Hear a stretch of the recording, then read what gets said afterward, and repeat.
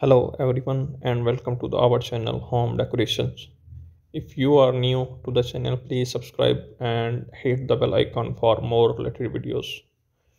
Today we will be learning all about living room design. So let's share some tips with you.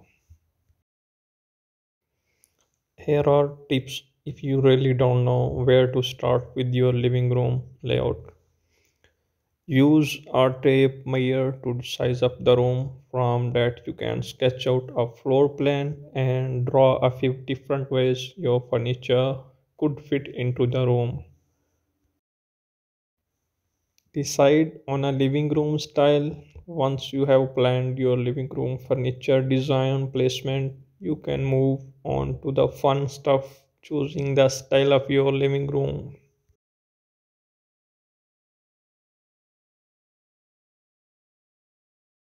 Because this is the place where you will spend much of your time in the evenings if you don't have kids, and from the afternoon onwards if you do so, while the style of your living room design will be largely dedicated by the age of your property.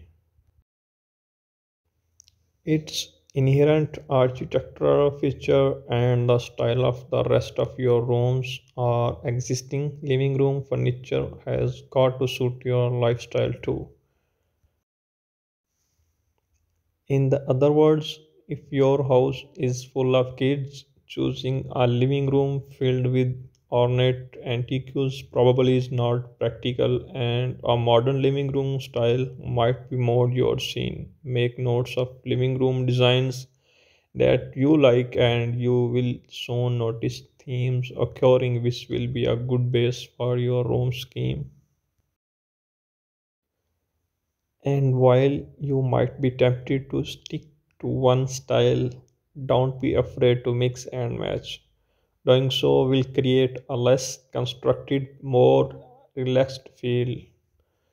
And after all, is the room you unwind in at night, so it should be a true expression of your taste to pick a color scheme for your living room.